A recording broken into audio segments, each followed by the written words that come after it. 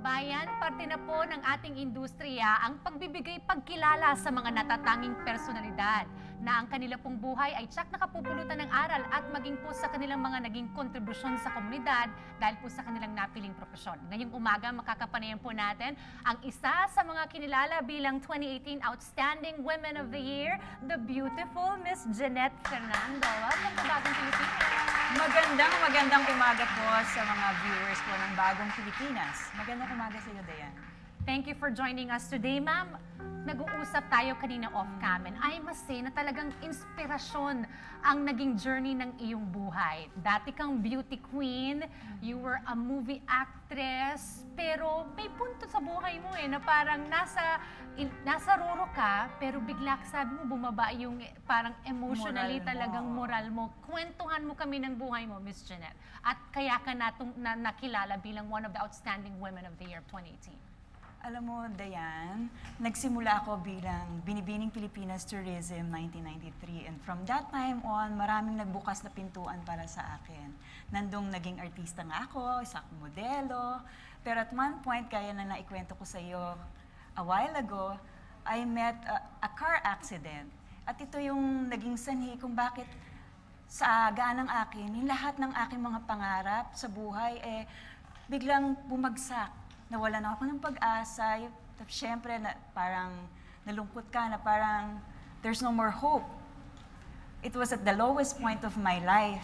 Pero sa kabila nun, sa tulong ng aking mga pamilya, sa tulong ng aking pananampalataya sa Diyos, I was able to rise above all of the trials. So after that, siyempre, it wasn't an easy experience. It's kind of tragic and traumatic because I felt na parang, ano na mangyayari sa akin? Paano na ang career ko? Paano mo naibangon ng sarili mo, Miss Jeanette? Siyempre, dala na rin ng panalangin sa Diyos. I have to help myself.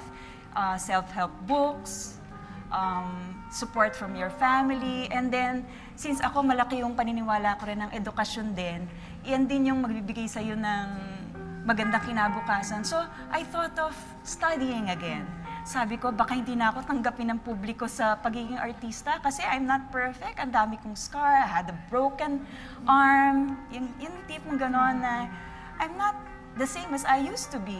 So, nag-aral ako. You took your master's in UP Diliman. I took my master's in UP Diliman, master's in broadcast communications. So, pinagbuti ko. So, awa ng Diyos, after 1.5 years, natapos ko siya. And I was a college scholar. So, nakakatuwa na kung pagbubutihin mo at pagsusumikapan mo ang isang bagay, makakamit mo rin siya.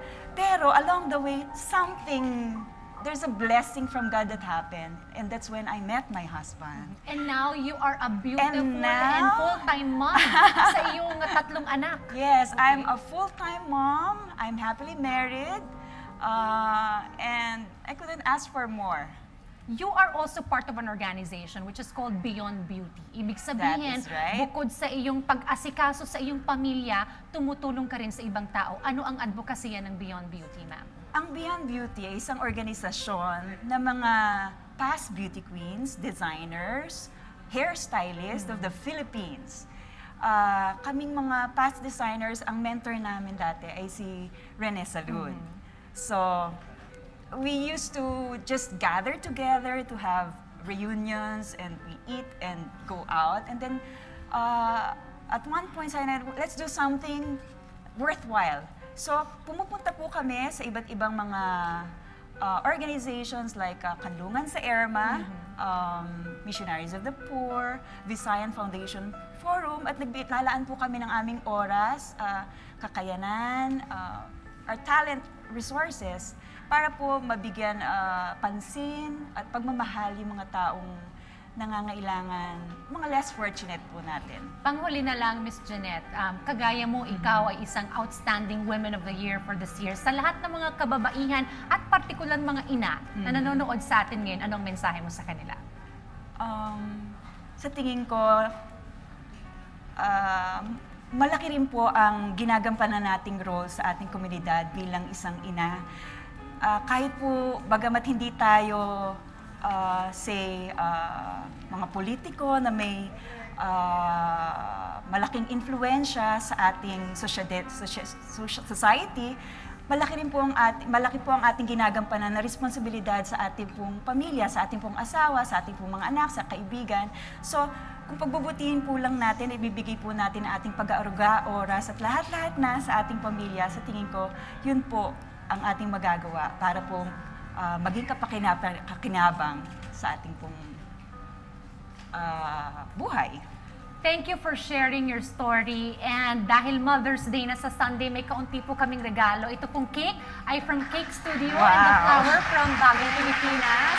It's our pleasure to have you here on the show. At ang inyong pong buhay ay tsak na inspirasyon po sa maraming kababaihan at ina. Again, we had Miss Jeanette Fernando, one of the awardees for the 2018 Outstanding Men and Women of the Year.